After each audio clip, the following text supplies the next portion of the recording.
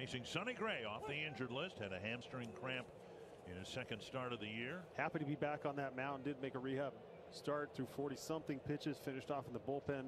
Be interesting to see how deep he goes in this game. And he's going to have a 4-pitch mix with 2 different versions of that fastball. He'll mix the 4-seam and the sinker.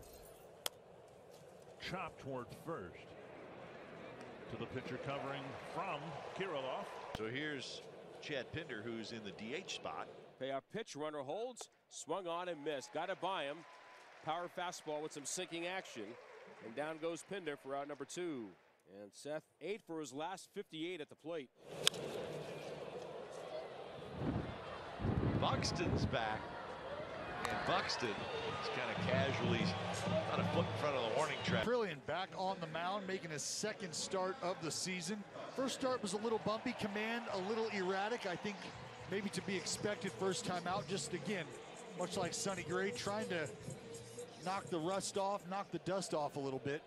Buxton a home run last night, his 9th of the year, tying him for the major league lead. And he chased it, the ball rolling away. And save it first.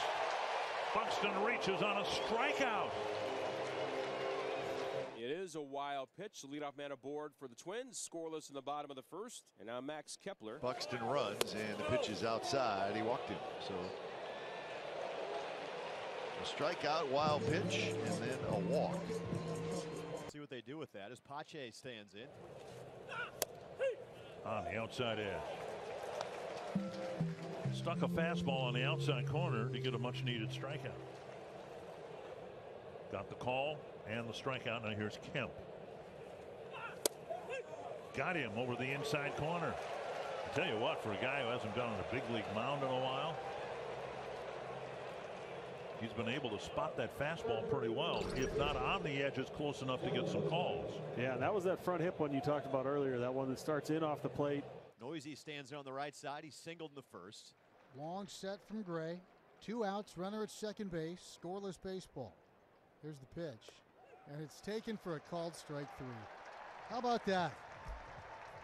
3 Oakland Athletics watch strike 3 here in the 3rd inning. 5th strikeout for Sonny Gray. Count to Bethencourt. And the pitch.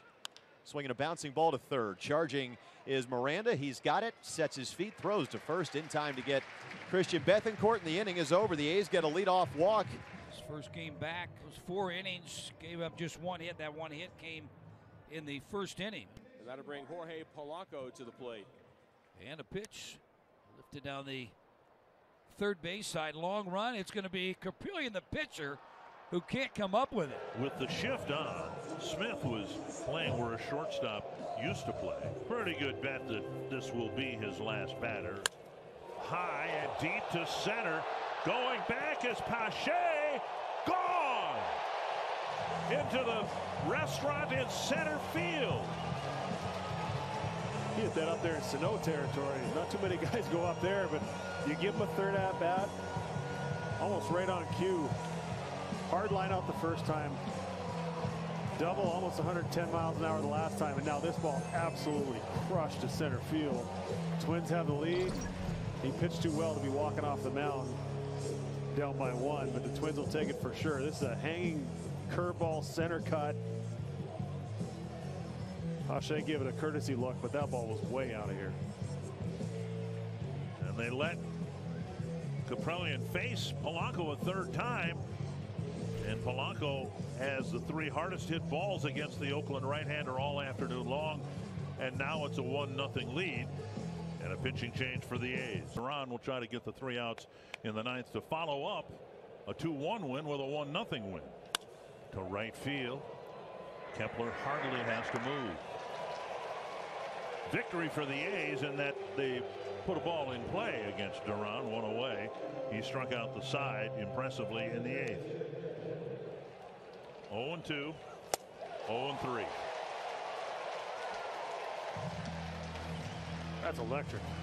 So Jeffers apparently went to the mound and said, give me 3 fastballs and we'll send the pinch hitter back to the dugout.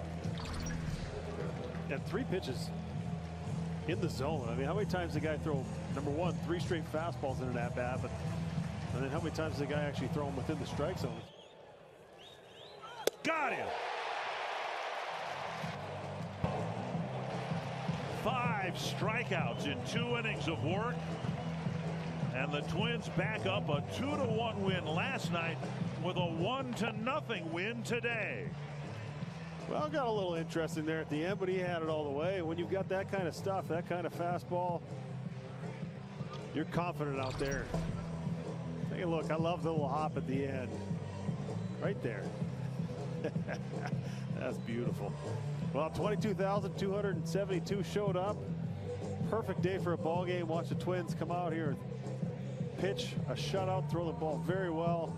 One big hit off the bat of Jorge Polanco, and the winning streak at home continues. 8 in a row they've won. And who would have thought a year ago that this Twins team would ever win twice back-to-back games where the scores were 1-0 and 2-1. It is the second 1-0 win this year. They have 3 2-1 wins.